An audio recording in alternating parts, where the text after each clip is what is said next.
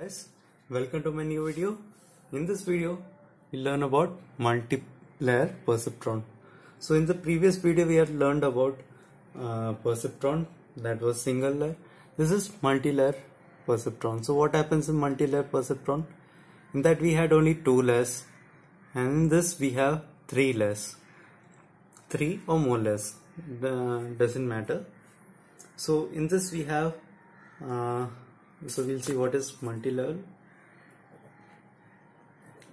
Multi-layer perceptron is a perceptron with multiple layers.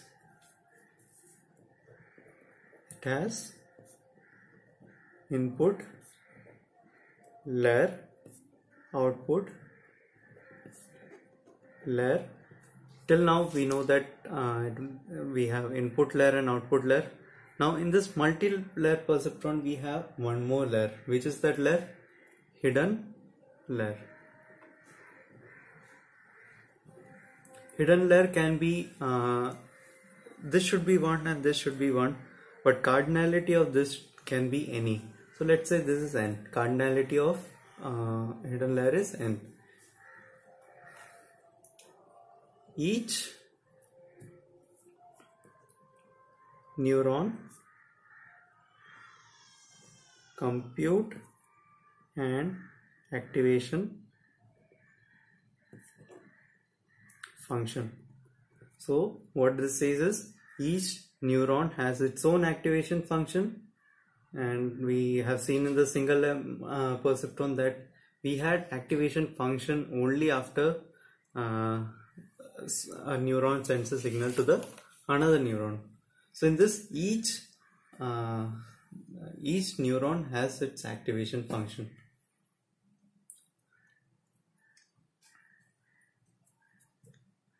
Now we'll see what are the different types of layers. We have already mentioned it, but we will see in detail. First we'll see input layer. Input layer, first what it does is introduces input values into the network. Second, what it does is no activation function or other processing. So what input layer does is it just gives an input. There is no function running over it or anything other than the input which we give or the computer gives. So next we have the new layer which we have seen, hidden layer. In hidden layer we have perform classification of features. Second, two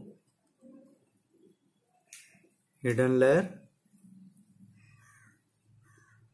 are sufficient to solve any problem. Next feature of this is features imply more less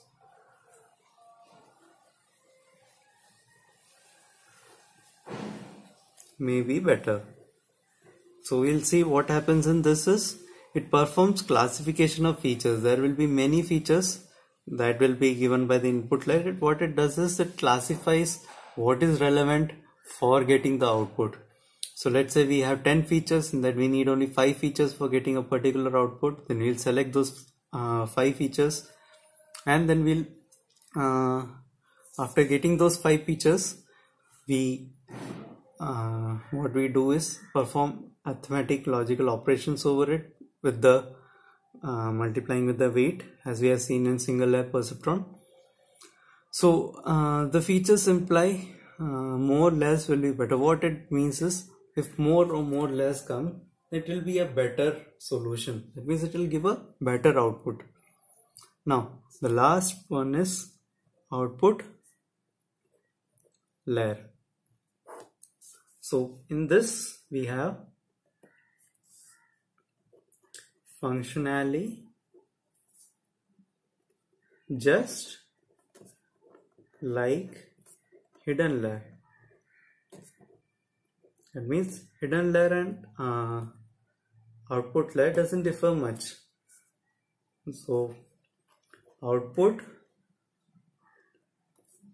are passed on to the world. So in this we saw that there's no much difference between the hidden layer and the output layer. So what it does is, just like the hidden layer, only thing is that we can't see it. I use the word hidden. Hidden means it is hidden from the outside world. So but output layer doesn't hide the output from the outside world. That is the only difference in this. So this was about multi-layer perceptron. Please don't forget to like, share and subscribe. Thank you.